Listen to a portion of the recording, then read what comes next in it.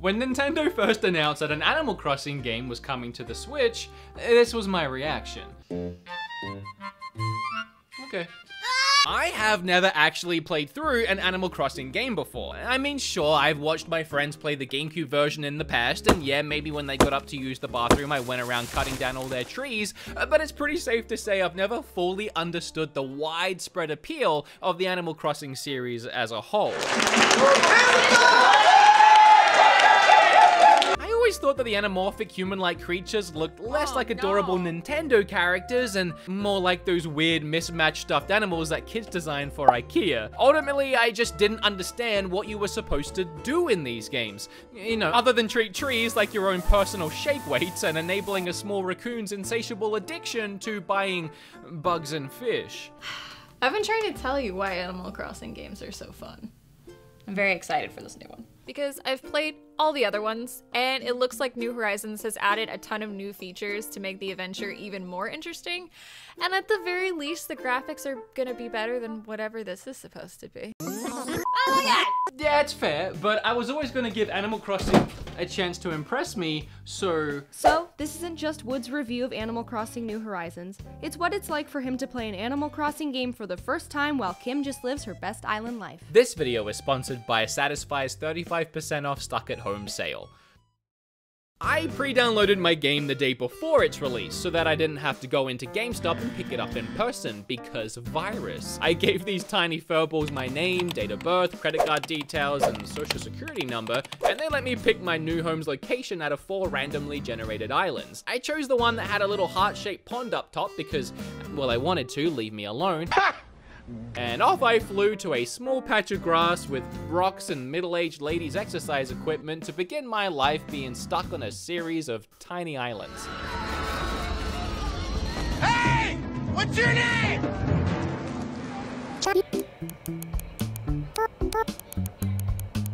As expected, I didn't really know what to do at first.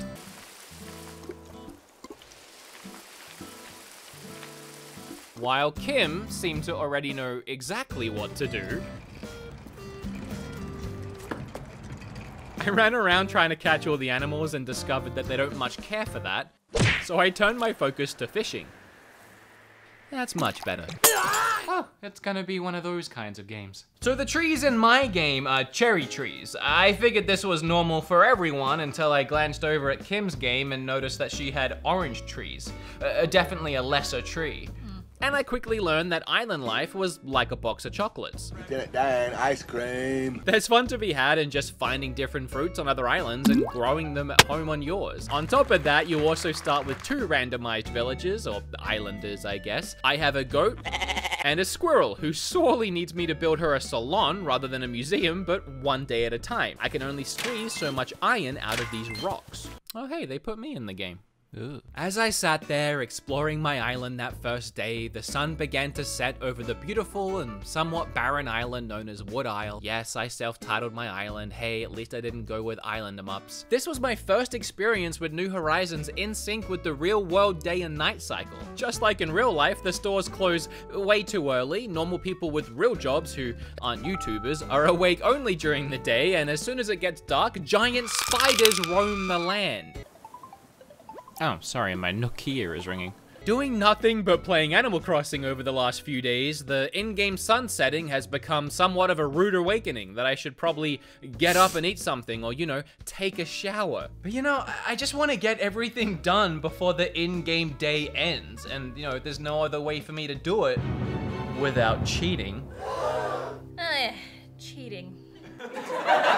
You see, the game gives you a series of tasks to complete each day. Those tasks act as a way to push along, I guess, what you could call the main story. Whether it's gathering resources, planning out where to build new homes, or making a pretty new wardrobe. But Taskmaster Nook will only give you certain things to do once a day. Those things might take you a few minutes or possibly days, depending on how much time you have to play. When you do eventually finish a task, you might need to wait a day or even 2 before you can start the next thing. Buildings can take days to get built. Trees won't spring up overnight. Even small things like ordering cool new items in the mail take a day or 2 to get delivered. I mean, you are living on an island. What did you expect, Amazon Prime? You've got mail. Oh, okay, well, All right then. So there's this guy, you know, waiting patiently to get his shiny new sombrero in the mail, and then I glance over at Kim's game once again.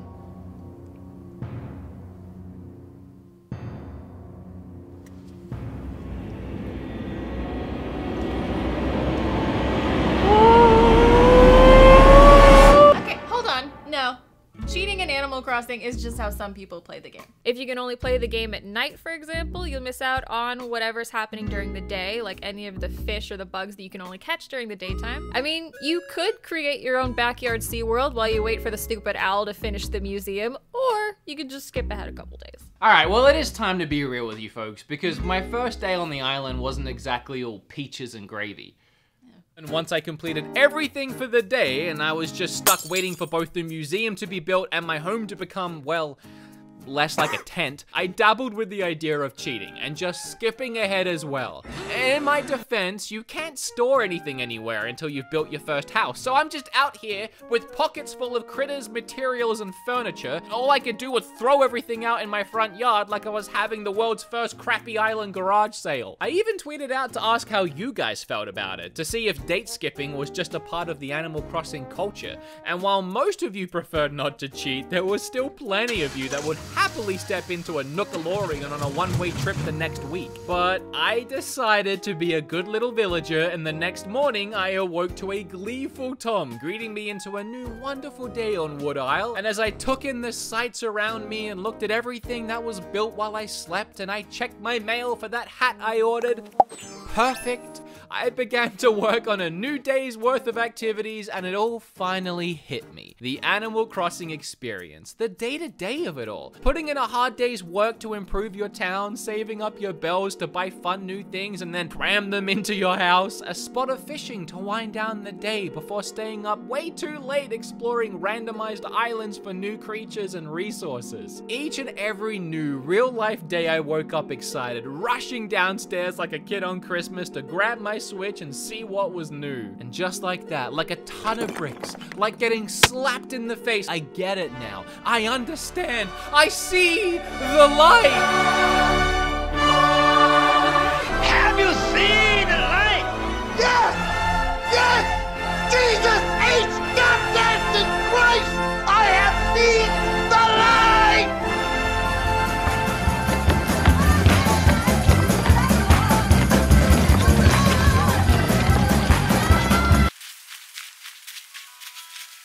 I told you.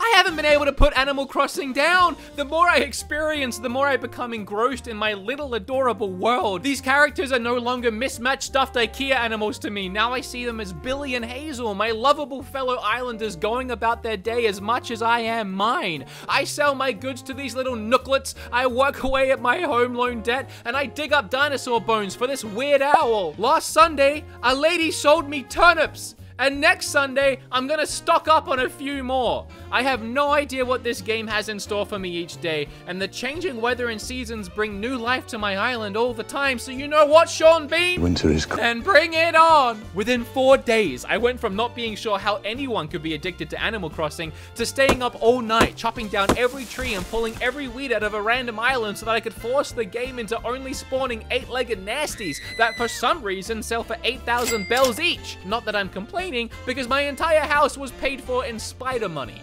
You know, I honestly think the only complaint I have is that I can't move the camera around freely. Being forced to only look in one direction can be very frustrating at times, especially when you have this stunning island and you can only explore it from one point of view. You know, I think...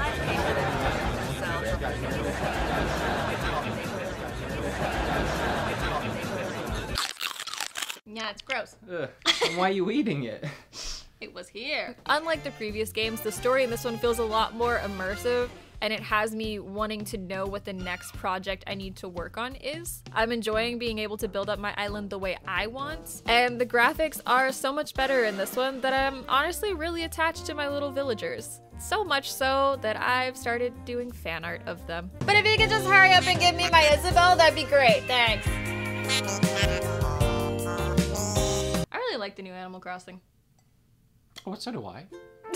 Animal Crossing New Horizons greatly rewards patience by hooking you up to an IV full of morphine and slowly drip feeding you fun new tasks that have you building up an empty island with nothing but a couple of tents into a fully functioning populated island village. What you do around that in your free time is completely up to you, with constantly rotating little tasks that will earn you Nook miles and a huge diary full of much larger tasks that keep track of your progress, essentially acting as an achievement tracker, rewarding you with even larger amounts of miles the more you complete. So even if you're technically done fulfilling the wishes of the islanders for the day, you can still spend hours stacking up miles and bells to buy yourself new clothes, DIY plans, wallpapers, postcards to send to friends, and so much more. The collectible nature of the game, from the aforementioned achievements to the large catalog of items, can be addicting in itself, but the impressive wildlife glossary alone has a Pokemon-esque draw to it that really makes me want to catch them all. The incredible museum will house all of your findings around the island and showing them off in such a marvelous way, and then you can invite your friends over and show off all your cool new stuff, or you scared the crap out of them with your brand new spider house. Oh my God! Animal Crossing New Horizons finally gave me a reason to charge my Switch since Pokemon Shield. So thanks. Animal Crossing New Horizons gave me a reason to shove a straw into this cantaloupe, which is not how anyone drinks a cantaloupe. No! Oh, bye. Oh wait, subscribe. Now bye. No. Oh, no. Thanks for watching. I want to give a huge thank you to Girlfriend Reviews for having that little cameo at the start of this video. Their channel is one of my absolute favorites to watch right now, and it clearly inspired the way I edited this video as a whole. It just means a lot to me, and it would mean a lot to me if you went and checked them out. So thank you again. And if you've ever seen a more perfect sponsor in a video, Kim and I only play Animal Crossing in handheld mode because hadoy. And I wouldn't be able to do that if it wasn't for the Satisfy grip, because it's extremely comfortable. I've talked about it a bunch of times before. This little boomerang slides right onto the Switch with rubber inserts so it won't scratch your Switch in any way, shape, or form, and it just turns the Switch into the most comfortable feeling thing you could possibly imagine. And right now there's like a 35% off stay-at-home sale that Satisfy are doing, and if you use code Beatemups, you get another 10%, which is pretty much half price off grips. And if you're thinking, Kim, oh, well, I only play with my Switch Lite, which is a lie. I can see right here that you play with that, but boy. I still have you covered anyway with the little boy, which is the Switch Lite grip, which is cute and it's white and adorable. And so yeah, whether you're playing in the big boy or the little boy, Satisfy has you covered. They also do cases and a bunch of other stuff that you can go and get for like 45% off right now. Now, link below. That's it. Thanks, Satisfy. Okay. I don't know why I finger gunned, it just felt appropriate.